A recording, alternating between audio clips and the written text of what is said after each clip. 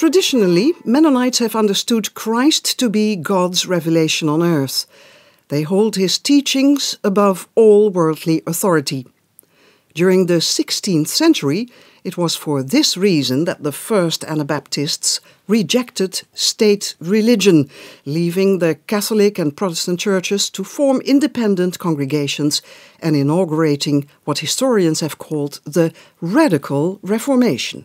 Among their most radical innovations was the practice of believers' baptism. Rather than being born into a religion, Mennonites encouraged a personal commitment to follow Jesus. In the 16th century onwards, confessions were written in order to understand the different communities of faith. They functioned as catechismal teachings as well as religious statements towards haunting authorities, but also as peace declarations in the unification processes of churches, and finally as a summary of Mennonite faith.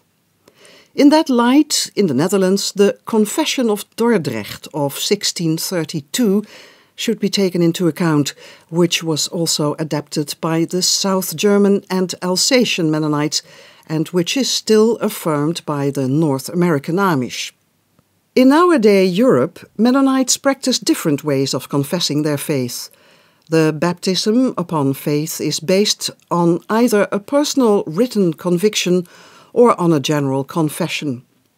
Faith can be described as the belief of how God reveals his peace and righteousness in the life of Jesus of Nazareth through the power of the Holy Spirit. In Mennonite perspective, faith is not a confession of words only. It's practiced in daily life.